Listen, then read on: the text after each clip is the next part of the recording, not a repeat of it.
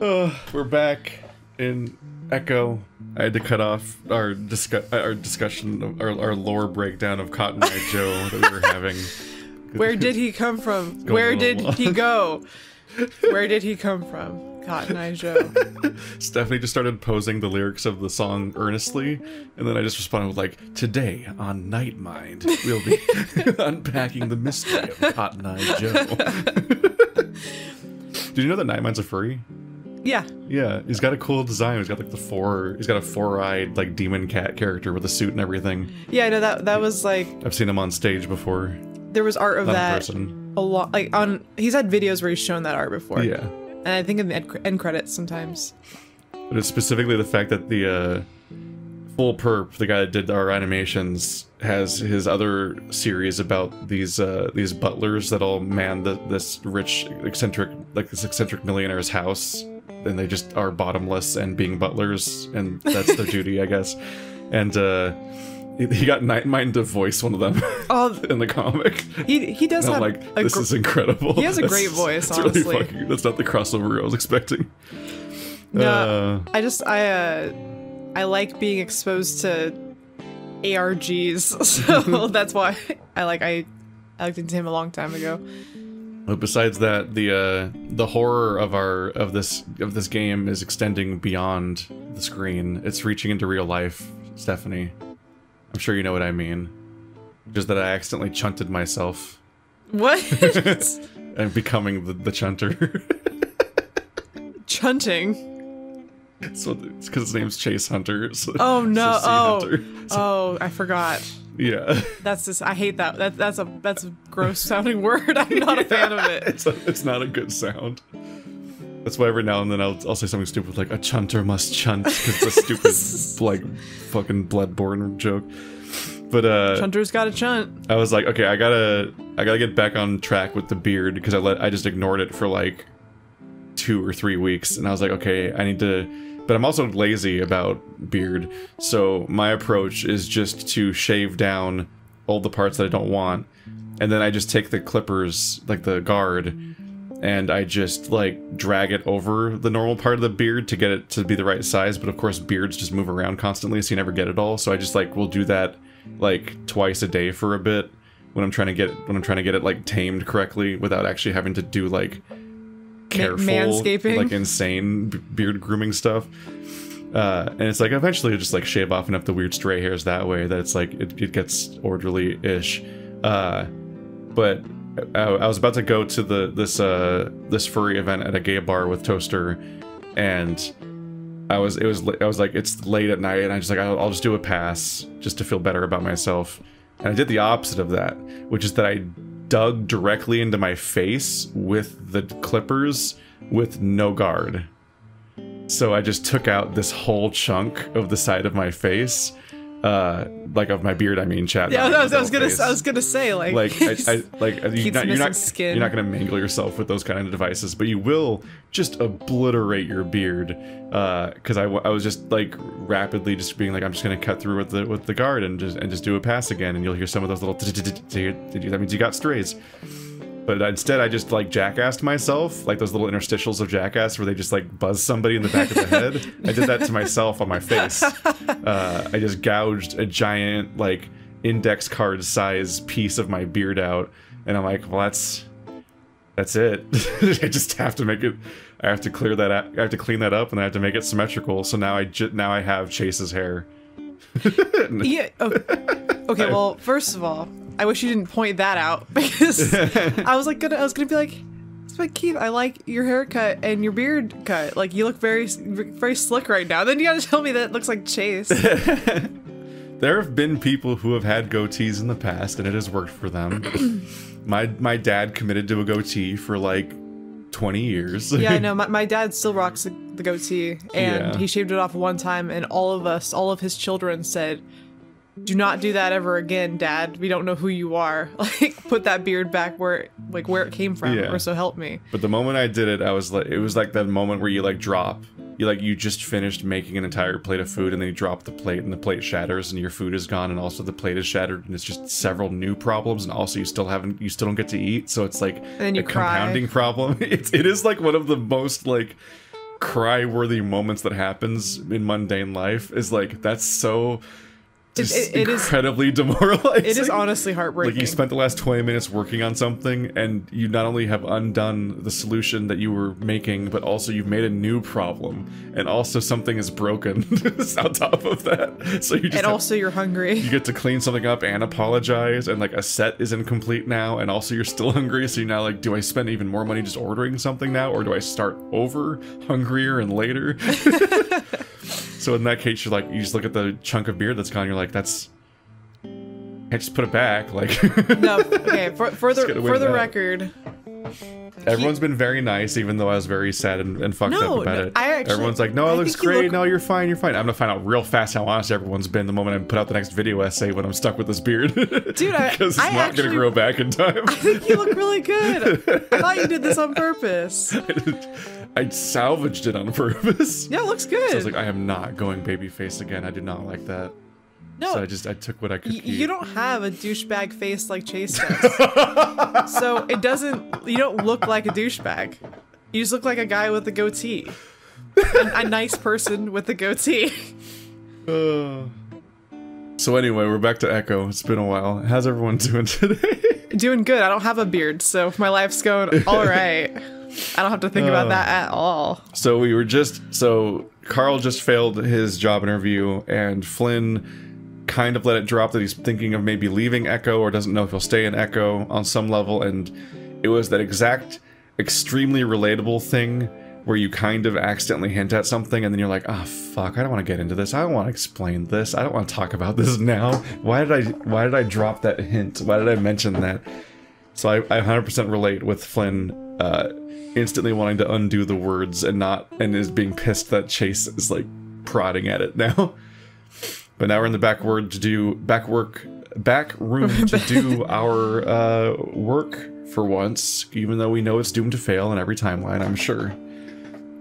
We were sadly dismissed from the room while the grown-ups have the grown-up conversation that Chase isn't allowed to be a part of, so we're in the room doing our work. You better make a count, Chase, because you don't know this, but we probably know this, and that's probably your last chance in this room. Yeah. It is Saturday. Yeah. The mailroom looks a little different, for some reason. It's not nearly as neat as it was, with some of the parcel folders scattered on the main table, documents dog-eared and tape-tagged. I stepped forward, and the heel of my foot hit something hard and metal. It rolls out from beneath me, and I have to use my tail to catch my balance. Jesus. Fuck. I find myself involuntarily clutching my chest, trying to regain my composure as I check what I nearly broke my neck on. A fireplace poker? Well, actually, pokers. There's like 5 of them just sitting here on the floor. Someone having a duel? Thank God I didn't step on the pointed end. What are these even doing here? Dude, it's like a workplace bonding experience. They're all just gonna duel each other with fireplace pokers. Work out your aggression. One of us isn't leaving this room. It's like, oh, you didn't replace the paper in the copier last week. Ah. Alice says you haven't been a team player. Get those TPS reports to me by Tuesday. I step around the pile when I hear the sound of Flynn's raspy voice from the other room. You didn't see anything? Carl speaks next, but his tone is too low and rumbly to make anything out. I remember the other day that while I was working on the computer in the corner, I could hear most of what was being said in the main office. The walls are thin here. Dude, you have to listen. Of course Chase would listen in. That's the thing. What? Every once in a while they give us a really dumb option. And it's like, well, of course you do this. Assuming that there's that these are affecting the ending on any level, or that there's like maybe a point system akin to like Ad Astra, where a series of choices collectively make certain endings happen, or that's how Jenna's ending worked, I think. Is you had a bunch of chances for choices and they added up to something. Yeah. I would imagine that something like this is like Chase continually is indiscreet about Flynn. Like the way that he's like something that can be said about Flynn, to his credit, is that he has slept with the majority of this friend group and none of them know. That is true. He slept with Chase, Leo, and Carl without any of them knowing that he slept with any of the other ones. Yeah. And that's noteworthy. And thanks to Chase, all of them know that. He's now single-handedly ruined Flynn's whole web of relationships. Like letting Chase into his life blew that all up, and that led to Flynn having that line along the lines of like you know, the rest of us have to still live in the mess after you leave, right? Yeah. And then even after that, then he takes Daxton and Carl to the smoke room, so they see this part of Flynn, and then he goes into the smoke room with Flynn and judges him for it, and so on. So like he's just been awful the whole time. So I think the leaning in with all the other choices and moments that have happened so far, I think that not listening in is the ideal outcome for Chase and what he should be doing, because he should be learning his lesson at this point, not to constantly pry into Flynn's stuff. But we're playing the get freaked out bad end sounding, or we're making Chase pick the things that we don't think he should do anyway lately, so well, okay. He's gonna listen in. Of course, on paper, like even without any of the surrounding situation, a human being in the situation is supposed to not listen in. That is what has been decided by society is the polite and like moral thing to do. But if I were to take a poll of like the human populace right now, the number of people who would actually just focus on the project would be so minimal. Yeah. That just seems like every once in a while. My brain's incapable of focusing on the project. Like I can't do something else when I'm hearing people talk, like that involves reading. Yeah. Like I could like work with my hands while someone's talking. I could paint while my parents have an argument in the next room. Like I could play a video game, I could pull staples, I could like mark out stuff, I could draw. I cannot read a bunch of documents when someone's talking next to me. Let alone the idea that's like, oh, they're talking about the smoke room, aren't they? Because I assume that Flynn is trying to figure out what Carl saw at the smoke room. Yeah. That's the last thing that we know anyway. So we're gonna listen in because I want to listen in. I move to the corner of the room and press my ear against the wall. At first I don't hear anything, but then Carl coughs and it sounds like he's right next to me. Dude, I don't know what you're going off about. Don't bullshit me. Flynn snaps back. Silence follows. I hear what sounds like metal scraping against the wall.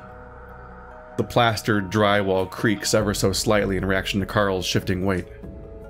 I don't know. Flynn sighs. But why didn't you tell me you were going? I might not. Nothing's set in stone. It's not my decision anyway. What do you mean it's not your decision? Dude, you're like an adult with money. I hear the sound of typing on an old mechanical keyboard, the intermittent pecking evident that it's Flynn. It's my aunt. She wants to bring me up north for a while. Oh. Carl coughs again. Is this for, you know, that FLDS stuff? Do we know what that is? I don't think so. I was gonna say FLDS. That's an inscrutable acronym, unless you already know it. Sorry, initialization. Initialism. Is it, which one is it? Is it initialism? I think it's only an acronym if it spells something. Oh.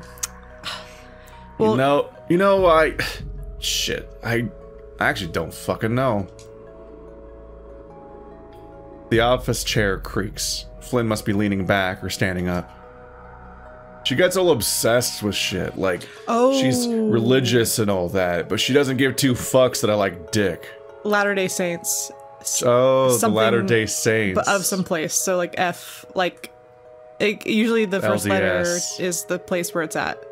Florida Latter-day Saints up north. Or, yeah, Flynn loves dick stuff. Yes, correct. That's why that part's true. Whereas, like, yeah, she doesn't care. Encourages it even. She's all religious about dicks and stuff. She only believes what she wants to believe in. A lot of that shit's made up.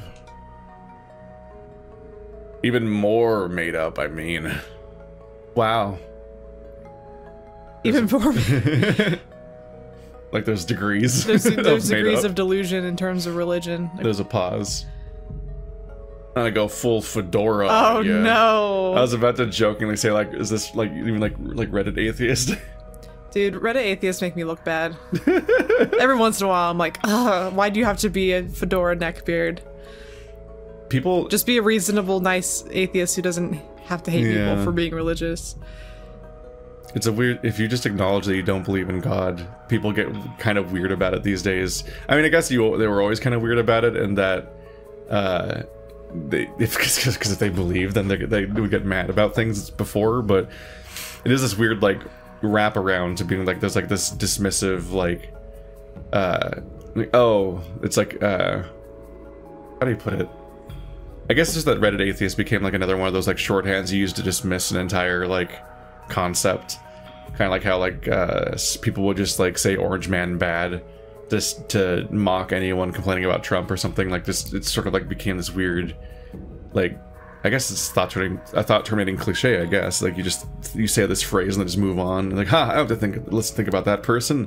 They're a thing that I have a label for, and I'll just move on now. Well, I do think everyone, like, there will be like a diatribe, and like, oh well, look at who posted it, look at the picture, and it's like a guy in a fedora with a neckbeard. And there's nothing wrong with being a guy with a neckbeard and a fedora, and there's nothing wrong with being an atheist. There's nothing wrong about being both of those things. But I will say, if a person sees that as the commenter, they're going to be like, oh, I don't have to read this because it's by one of those people. Yeah. There's like a discrimination aspect about it. I'm trying to rebuild atheist credibility. And like, the extent of me being obviously atheist is just me not talking about religion. So like, it's the lack thereof. And then me occasionally making like a funny joke to people who I know are probably also atheists. Like, you know, like who's God? Who dat? Like, I don't know who that is. You don't exist. There's also like there's admittedly been some very strange trajectories where like the YouTube skeptic community was a series of like YouTubers that would like debate creationists and so on, or that became a trend for a while. Yeah, but for some reason, all of those people almost collectively, almost all of them naturally transitioned somehow collectively into being like anti-feminist. And I'm like, those are unrelated concepts. Yeah, it's unfortunate because there is some sort of weird through line. Like, it's a bunch of white nerds that were all debunking creationists, and then Anita Sarkeesian happened, and for some reason they all jumped on the idea of having to defeat her now, and I'm like, that's weird, because feminism's not relatable to creationism in terms of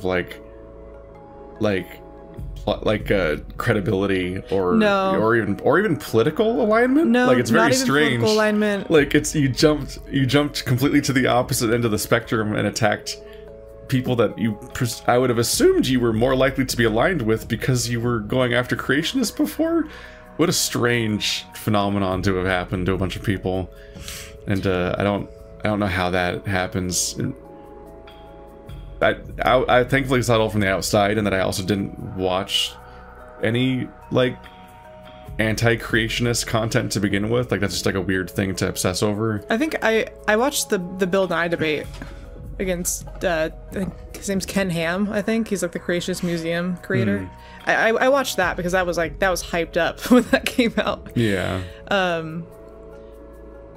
But no, I think there might be a crossover between. Okay, here's how I think the crossover happened. I think what it is I think you had a lot of people who weren't very socially accepted and turned to like wanting to be edgy, and then I think being atheist is something that like can be seen as just being edgy. I mean, granted, I think it's well founded. Obviously, it does feel like two different chances for people just to be contrarian and smug. And they're like very self-assured, like I'm the smart one and they're the dumb one, and I have to be the smart one because all these people are idiots for not accepting me, and maybe I got bullied a little bit, and so I'm going to be really edgy. And I think being edgy also drives you into those circles of like being women hating too. Yeah. So I think the atheism and the women hating crosses over because all the people wanting to be edgy by being an atheist, kind of ended up accidentally in the corner with all the like anti-feminists and incels and stuff, and also being like not socially accepted. Maybe they don't have sex a lot. It makes you realize that they're like very like ideologically incoherent, just sort of sad people that just want to look cool on the internet, and that's the real motivation for why they did any of it to begin with. And that means that none of this ever had a point. They were never actually ideologically motivated. It was just about this format. And that's a bummer, because I am ideologically motivated, and they're making me look bad when they're just going on there just saying mean things about people for no reason. Just to be edgy online. And the entire reply format on YouTube is just a really bad format, because you're just cheating. You just take somebody else's video or interview or debate or whatever they had, and you retroactively cut it up into a bunch of clips, and then you just have infinite time to formulate like snappy zinger responses to every single line they have, and you can creatively edit around any good points they make and just make them seem insane. But also, like, you hold all of the power, and the audience is already on your side because they're watching your channel, so it's just like, it's actually incredibly easy to look like the super smart guy that's right in that format. That's what Keith. That's what Keith does with his YouTube channel. That's why I specifically don't want to do reply videos, is because it's like, it's just cheating. You just instantly look like the smart right guy when you make that kind of content, and so it kind of, funnily enough, just shows that like they were just.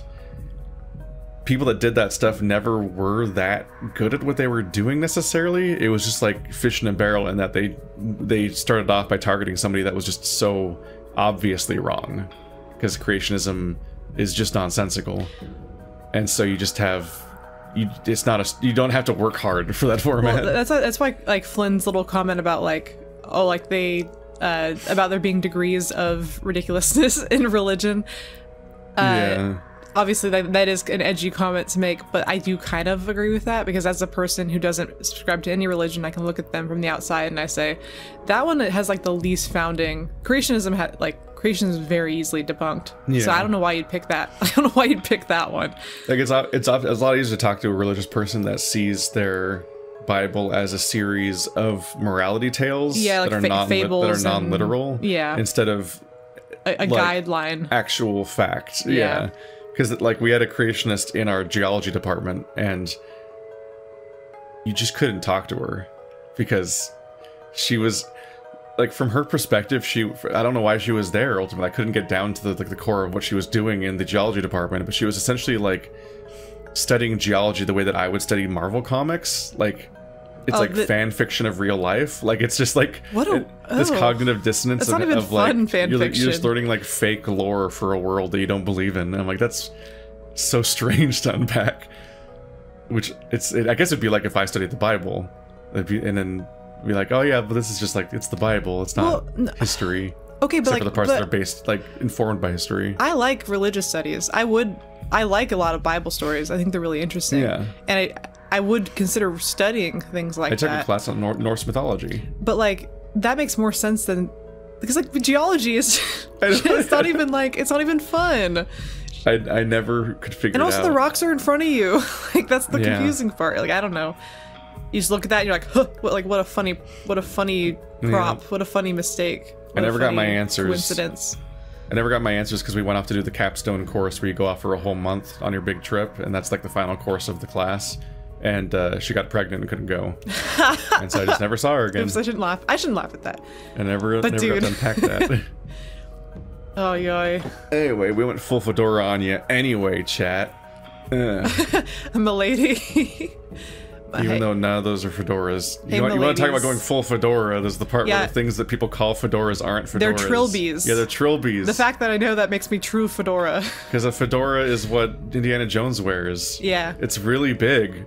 How do people mix those up? They don't look like each other. Straight brimmed instead of, like, curving up. Yeah. Those are all trilbies, fellas. Yeah. Which is a very funny word. Don't milady me until you get your hats right. What I'm trying to say is she's been pushing me to leave because she feels like we should. And you're okay with that? You've been saying everything's gonna go tits up soon. Just go tits. Go to tits. Go to tits. Is go to tits bad? Gonna go to tits soon. I want to go to tits. The air is wrong. Something's in the rocks. He's right. He's always right. What? Oh, she's like... She's all like new agey or like semi-religious in a weird like grab bag like collage way that she's picked for herself. But she's like correctly tuned into like the quartz crystals, they're evil. Because that's actually what's happening. Well, you know, the quartz in the mind is resonating souls of the punished over the hundreds of years of bad things happening in Echo. If you're Nostradamusing every day, you're gonna get something right every once in a while, you know? Yeah, but she's oddly specific when Alex she says Jones the rocks. gets something right once in a while. When? I'm sure one day. I don't know if it might be too much faith to give Alex Jones even the broken clock is right twice a day guess. I don't know if that's ever, I don't know if even that's been true. I had to explain that adage to someone not that long ago. Like, how is it right twice a day? It doesn't work. And I was like, no, because like, and she's like, but like, it's never. I mean, it's not even on. How's it right? Because they're too young, so they're not used to hands on clocks, right? You know, maybe honestly, that might have been a part of it. I've interacted with people that get oddly frustrated when you talk about like clockwise or counterclockwise, or like you talk about clock directions to give directions to try to help, because they're not used to clocks, so they don't really know what it is and they have to think too much about it, and they get frustrated and annoyed, and you're like, just give normal directions. I'm like, what? Everyone knows what clock directions are. What do you mean? And also, how do you give directions on like a circle? Yeah. Like, there's no other way to really do it. It's very helpful to be able to say like 2 o'clock as opposed to like try to say like, so 30 degrees. Or like up and to the right. Like, I don't know how you'd like say that. But like akin to how people see the younger people sometimes see the floppy disk as the save icon. There are some people that just like are only used to digital displays for time, and so they haven't had to deal with clock faces as much, and so they might have genuinely not gotten the metaphor because they're like, a broken clock's just a blank screen. I think this girl is just dumb. I think she knows how to read a clock. Yeah, but it's funny. Silence. Not even a shuffling of hooves or the squeak of a chair. He just turns and they're both staring at him. I hold my breath, trying to hear something. Anything. All I can hear is the slight ringing in my ears and the thud of my own heartbeat. It feels like minutes pass, and nothing happens. Fuck. Do they know I'm listening? I quickly step back away from the wall and shuffle back to the center table with all the folders. My eyes dart to the doorway, half expecting Flynn to be standing with his blue-green eyes piercing right at me. But there's nothing. I'll have to ask Carl about all this when he's feeling better. For now, I should probably at least try to focus on the task at hand. It looks like some of the folders I went through were still on the desk. How'd I put these away? Maybe the mayor was checking to make sure I didn't take anything? Or was just curious that what I was looking at? I think the mayor's like uncoding. I think the mayor's realizing what's wrong in this town on some level. Like she was investigating the same papers. Something happened in this room because like there's a bunch of fire pokers spilled everywhere. It's like something happened. I'm waiting for the explanation on that still, because that's an odd one. I think there just were fire pokers. Now they're knocked over. Why would you have 5 fire pokers in a room without a fireplace? I don't know. It's an office building. Yeah, I don't know why this. I don't see why this place would have a fireplace. I don't know. Maybe the mayor, just because you're just managing stuff, you just kind of like end up with strange objects, things that have been like collected or turned in for some reason, or are used on certain like types of jobs or expeditions or things. I'd be an eccentric mayor out of a bunch of random stuff. I imagine that being a mayor in a tiny town makes you a bit of an eccentric mayor. Like there's a little DIY mayoring going on where you probably have to like DIY mayoring. It's probably a little more hands-on. Like there's times where you have to go out and do something, and so you probably just end up with strange collections of items that come up. You'd be like, I told Bill not to let his cows into Carl's pasture again. I gotta drive down there and tell him what's what. Like, that's the kind of marrying I want to do. Yeah. Or can you just hold these for Jeremy? He'll come by later. They got these 5 fire pokers. They're having a barbecue on the 5th. With fire pokers. They're for kebabs. K-bobs. Just stab it through an entire sheep, hold it over the fire. Well, it doesn't matter now. It actually cuts down some of the work of trying to find most of this stuff.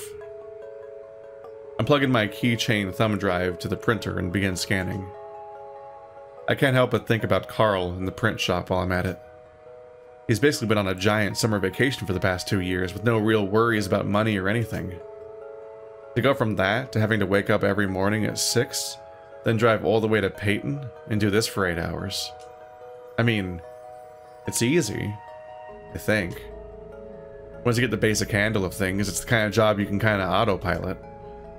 You can drift away and just daydream most of the day. I had jobs like that growing up. I like that Chase thinks that he's done growing up. Yeah. He's like 21, isn't he? I feel like Chase has probably had like 2 jobs. I think back to 21-year-old me in horror. I'm like, oh god, you should have been making YouTube videos yet, you weird child. Hell, if I went to Mesa instead of Pueblo, I could probably have ended up behind the till at Leo's dad's place. Despite everything, I can't help but feel that might have actually been kind of fun. Leo's dad is really nice, always offering to help with things and never seeming too skeeved regarding gay stuff. But, of course, I had to get away from this town. And Peyton's not far enough. I'm still not even sure I like journalism. See? See again. Chase! Oh, what is your life? I mean, I relate. I mean, I can't judge much there. Well, yeah, but you picked your own major, though. Yeah, but I didn't like it that much. It's okay. I think everyone kind of bounces around. Yeah, I mean, being a stereotype, I went to college because I wanted to go into get into game design, and then I had a double whammy of more and more news coming out about the game design, about game development industry being just the worst industry to possibly work for, just a horrible nightmare where conditions. You're overworked and underpaid, and the studio you work for will probably fire you the moment the game is over, and you'll have to find a new job and move again and so on. And it's just a very hostile, like any field like that. It's hostile in part because like tech in general is hostile, but also like any industry that's got a ton of people that want to work in it. That gives the employers too much power. Yeah, it's too competitive. So they have too many people to replace you with and so on, and so like they just can be way more shitty to everybody unless you all unionize. Well, it's like, you know, it's like actors and actresses too, where it's like, oh, you don't want this, I can replace you in 5 seconds, like, you know. It's not good. But then on top of that, I was also just struggling because it's like, once you get to the longer programs you're making, you just end up with like, okay, I've written like a fucking novel, and I basically have to proofread it, but it's written in a different language, and all the language is a series of interlocking logic gates that'll affect each other, and just trying to figure out why things wouldn't compile increasingly was just like, if you're doing it as a hobby, it might be kind of fun to be like, okay, well, let's try to figure out if I can solve this problem. But if you're like doing it on a deadline and you're gonna get a grade that affects your future based on it and so on, that's like much more stressful to go through. So after 3 months of computer science, I switched to geology, but then like my logic was literally just that I took 1 month off, I took 1 semester off from a major and just did all the general ed I could that would be applicable to anything, just across the stuff that was required no matter what. The breadth requirements. That was my Norse mythology semester. Is I took a bunch of stuff that I needed to get done in order to graduate and would work for any major. And then at the end of that month, I'm like, I didn't really find myself. I didn't like fucking spirit walk and find my true future and my new calling in life. So I'm like, well, I'm in college and I gotta get a degree.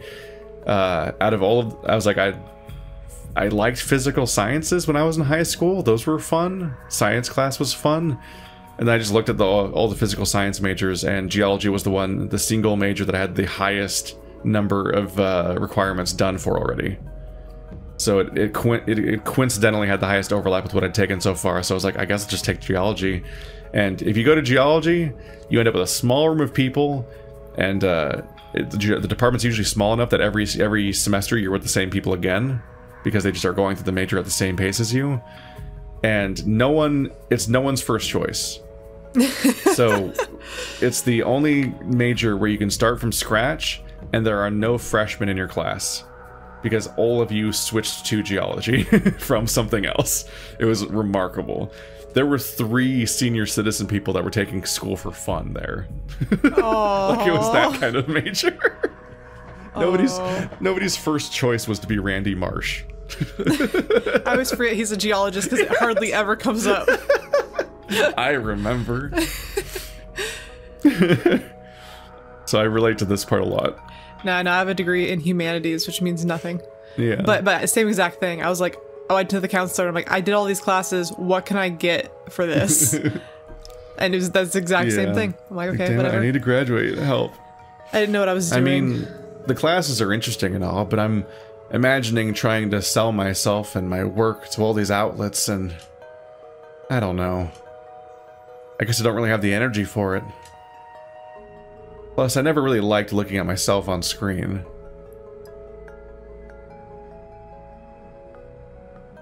Being a journalist. Weird. Like, I mean, you don't have to. Most journalists don't appear on camera. Yeah, most journalists write journals. Yeah, you're thinking of field reporters or like hosts of a news channel. Maybe if you're an exceptionally famous journalist, you could be one of the ones that's recognized like a documentarian. Yeah, you end up becoming a documentarian. Yeah. But like, in and of itself, most journalists you don't know what they look like. Yeah. Hi. Huh. I don't really remember seeing this one before. Look at that blurry Samuel. This is a badly taken photo. Murdoch, you fucked up. Yeah, I don't even know how you take a photo this bad. You have to like be shaking the camera like back and forth. Well, the cameras were... It took longer to take a picture back then, so any motion. Well, yeah, you had to hold it still for a fairly long time. The buildings are moving. Yeah, but I mean, like I think back then it was much easier to fuck up this bad. I'm gonna guess that her name is Cynthia, but I'm not actually sure. It's only like cultural osmosis of being on Twitter, like absorbing these characters' names. But you can tell at this point, like that's the smoke room sprite. At that point, they're clearly working on the game by now. This must be from a folder I didn't look at. There's no descriptive text attached to it. The fact that Chase is looking at a picture of the voice in his head and he doesn't even recognize him for a second is quite an experience. He doesn't feel anything about it. Some strong narrative irony there. Stuff to pick up on when you replay the game after experiencing other things, potentially. I placed the photo on the scanner. After a few minutes, I think I've got most of what I need. I remove my thumb drive and turn the power off for the scanner. As I step out into the hall, I notice that the door to the mayor's office is open. It's still pretty quiet in here. You know, I never really knew much about Flynn's aunt. Just kind of in and out for his life growing up, from what I recall. He usually didn't stick around Echo for too long. Her and Flynn's uncle had a weird relationship, and it wasn't like I ever hung out at Flynn's place enough to learn more. He was always just a bit too old to really pal around with like I did with the rest of the group. I mean, Leo was like a year younger, but he didn't really act like it. Flynn was basically an adult by the time he was 14, by the way he handled himself, all self-reliant and such. Curious, I step into the office and I'm taken aback by how much it smells like potpourri. Oh, so he continued further into her office. This is a new space. He's invading spaces. It just seems like a bad idea. My nose takes me to the source. A small bowl filled with slightly decayed plant life in a wide variety of colors. It gives the office a sort of flower garden scent, which doesn't really match the aesthetic. I remember, like, I feel like you don't see actual potpourri much anywhere, and most people just know it as like a category in that Jeopardy. Because potpourri is a category. It took me a while to clock what it was, because that's those strange, like, fucked up, crinkly, dried, hard plants people will have like in a bowl or something in their room. Yeah. They're basically just dried out flowers and plants that make the room smell good. Yeah, it's like perfumed. It's an interesting choice. I grew up, like, my mom liked potpourri, so I used to see it in, like, my mom and my grandma. But I feel like it's not, I don't see it anywhere. And most people I talk to don't know what potpourri is. If I mention it, like, they're like, potpourri? I have, like, visceral memories of just, like, textural memories of it. Just were you playing with it? Yeah. You weirdo. I've definitely fucked with potpourri before and just, like, poked at it and picked it up and stuff. It's just a strange object.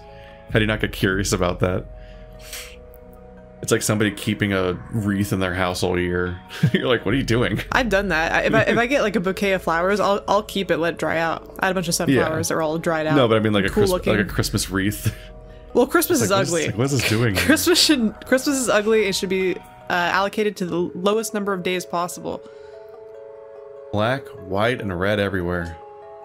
Like a supervillain who could only buy hobby shop decorations. Black, white, and red everywhere, like a penguin in a blender. I was gonna say, like the newspaper. The joke is supposed to be a newspaper, but yeah, but black, white, red all over.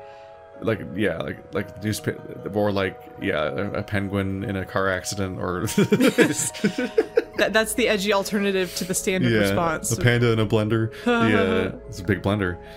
Yeah, I was so primed to hear an edgy response where it's like, it's a black and white creature of some kind and then blood, that I was like completely confused by reading this line. Like I could not parse the supervillain line because it did not end in an edgy joke. Well, I forget the newspaper is the actual answer because my brain automatically goes to something in a blender. Because it was such an overdone pun that people start doing edgy jokes when they're 12. Yeah. I step over a small pile of alabaster quartz, which sits in a ceramic dish on the floor. That's how she can tell. She communes with the mines. See, why didn't you learn that in geology? Yeah. When you're trying to write a presentation in a hurry, because I would often procrastinate until the morning of, wake up super early, drive to campus an hour away before the sun has even come up, go into a computer lab, and then research and write an entire presentation on the fly right before class. It's very annoying when you're trying to find sources about geology, and half of the search results you find online are people that think that rocks are magic.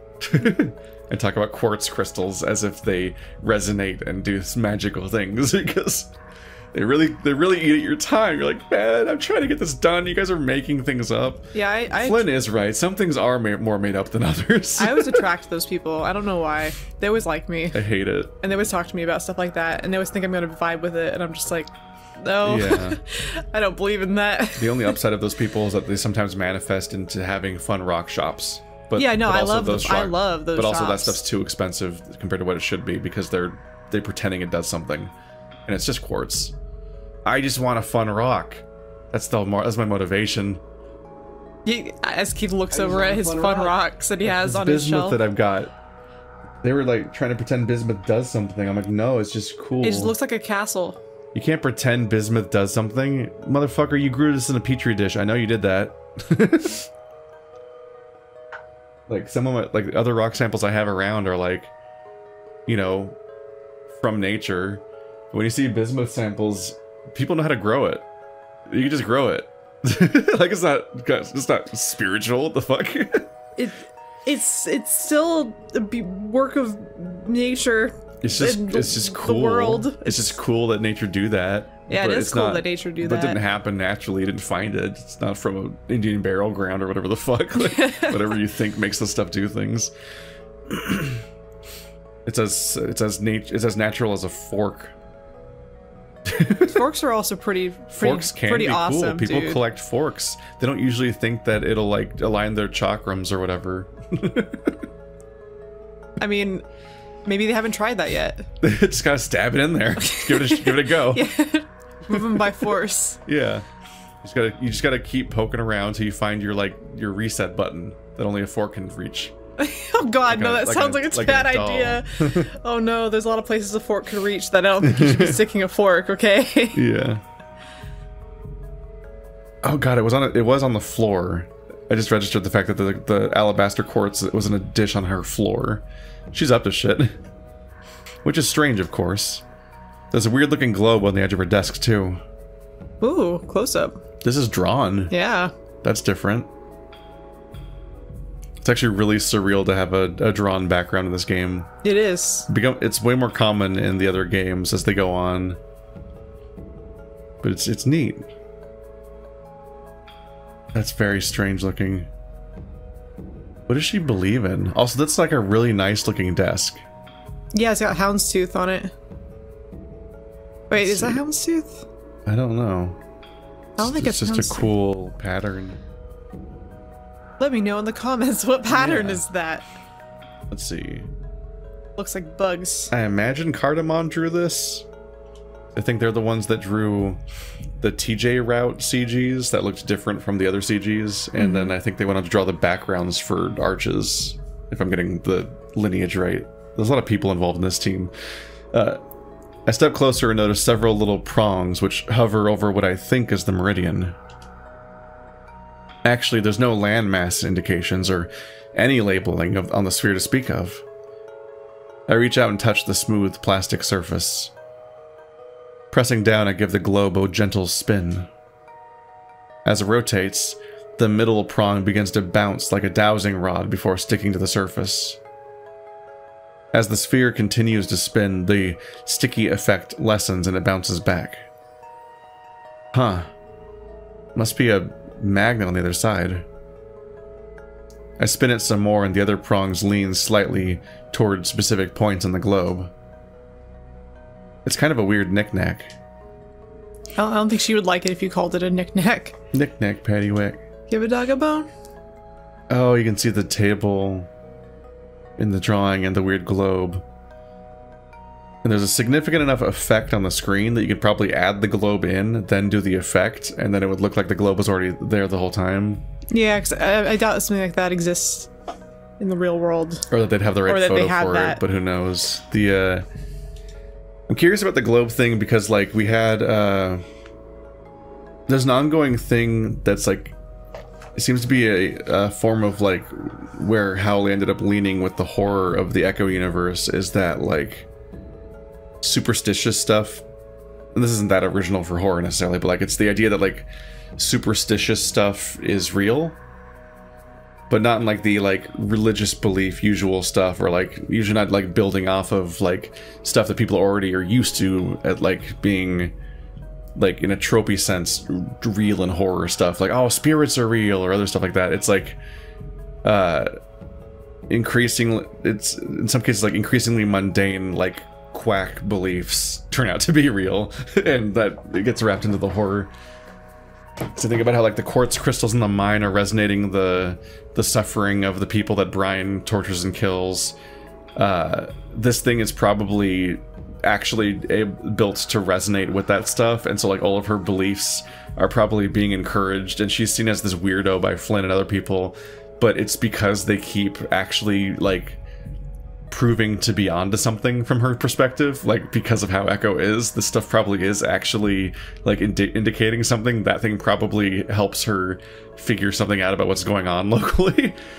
And I think about how, like, in Cameron's story in Arches, the sequel to Echo, that game also plays around with the idea of, like, what if, like, we'll play around with, like, this wacky idea of, like, what if you could commune with ghosts, or you could, like, you had, like sort of ESP style abilities, like, that's a funny joke, and but, like, then it starts playing with the idea, like, what if that's real? Like, what if the thing that shouldn't happen does happen, and then the story has to deal with that. Is an interesting trajectory that the this universe seems to go in. I mean, I do like the focus on the supernatural that isn't, like, the wham in your face, like, there's gonna be, like, straight up Bigfoot aliens. Like, I like the little subtle things, you know? Yeah. There's something special about, like, you know, there being a jackalope or something. Jackalope. Yeah. Which is a furry jackalope. You know, I never have thought about that, but I'm sure that's personas for absolutely. Days. That'd be easy that's easy to find. I'm sure that's, you know, I'm sure that is easy to find. People already hybrid stuff in every other combination just on the fly, so the well-worn tropey ones are probably represented. There was So there's two towns somewhere in the Midwest that argue about who had the first jackalope. Obviously, jackalopes are not real. Jackalopes are taxidermy art where they combine antelope antlers onto a rabbit. In case you're not from around here and you don't know that. But like, they had these two fucking towns would argue about who had it first, and the original one got stolen, and to this day no one knows who took it. They had like a little feud about like having the famousness of the jackalope. I've just seen jackalopes around before. You just go on a road trip and you'll just see like on someone's like barbed wire fence, they'll just have like a rabbit strung up with antlers like glued to its head. Yeah, no, it's a tradition. It's a tradition now, but like I don't like it. It's just back in the day, everyone thought that was fucking real, and people freaked out over it when they were like at the tavern, you know. Yeah. But then they started arguing about like I said, another town had one too, and then they started having a fight over who had it first. It's just funny to think that was like somebody's whole life was arguing about having the jackalope first. Small problems. I like that. I wish my problems were smaller. There's not really anything in here that can help me with my project. With that, I turn and make my way back to the front office. Yep, there's nothing that makes a detail more important in this setting than Chase thinking it's not important. That really highlights that it's going to be of importance to us, the audience. Yeah, and it's not even entirely just because, like, oh, dumb Chase, like, why hasn't he noticed the important details? It's the fact that, like, you can feel the hand of the author choosing to introduce this element that Chase then doesn't have anything to do or think about. You're like, well, it was introduced for a reason. Yeah. This is probably really important, actually. It's probably telling us a lot about what's happening here somehow.